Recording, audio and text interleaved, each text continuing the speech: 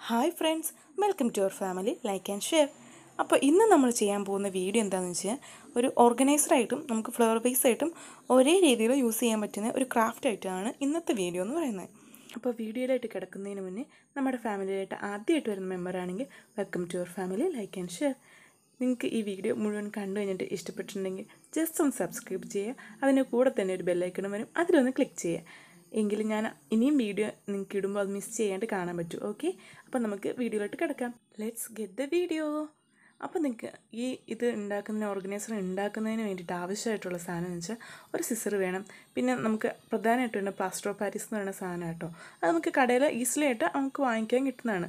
പിന്നെ നമുക്ക് എന്തിൻ്റെ ഒരു ഷേപ്പിലാണ്, നമുക്ക് ഏത് ഷേപ്പാണ് വേണ്ടതെന്ന് വെച്ചാൽ ആ ഷേപ്പിന് അനുസരിച്ചിട്ട് ഉള്ള ഗ്ലാസ്സോ അല്ല വേറെ രീതിയിലാണ് വേണ്ടെങ്കിൽ അതുപോലത്തെ മെറ്റീരിയൽ എടുക്കുക. ആവശ്യത്തിന് വെള്ളം, ഇത്രയാണ് നമുക്ക് ആവശ്യമായിട്ടുള്ളത്.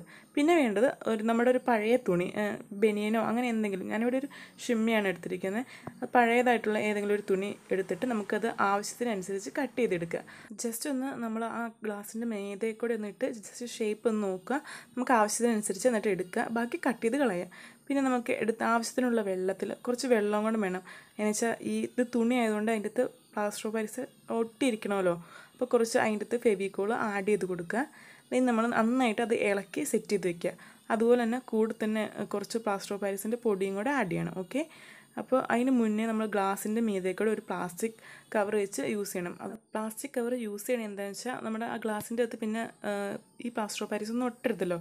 അതിന് വേണ്ടിയിട്ടാണ് നമ്മൾ പ്ലാസ്റ്റിക് കവർ വെച്ചത് നന്നായിട്ട് ടൈറ്റായിട്ട് കെട്ടിയ ശേഷം നമ്മളിത് ബനിയൻ ഈ പ്ലാസ്റ്റർ ഓഫ് പാരീസ് മുക്കി വെച്ചേക്കണ ഇതിലിട്ട് ഡിപ്പ് ചെയ്തിട്ട് അതിൻ്റെ മീതേക്കൂടെ ഇടുകയാണ്. നമുക്ക് ആവശ്യത്തിനുള്ള പ്ലാസ്റ്റർ ഓഫ് പാരീസ് എടുക്കുക കേട്ടോ.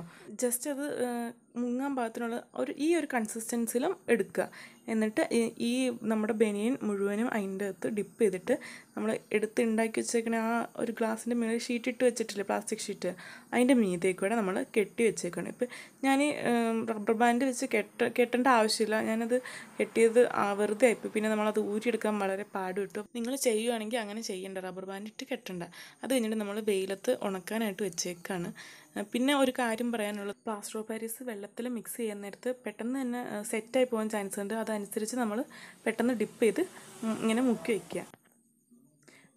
ഇവിടെ ഞാൻ സ്പ്രേ പെയിൻറ്റ് വെച്ചാണ് പെയിൻറ്റ് അടിക്കണത്. നിങ്ങൾക്ക് ഇതല്ല മറ്റേ പെയിൻറ്റ് കിട്ടുവാണെങ്കിൽ, ഫാബ്രിക് പെയിൻറ്റ് കിട്ടുവാണെങ്കിൽ അത് വെച്ച് പെയിൻറ്റ് അടിക്കുന്നതായിരിക്കും ബെറ്റർ.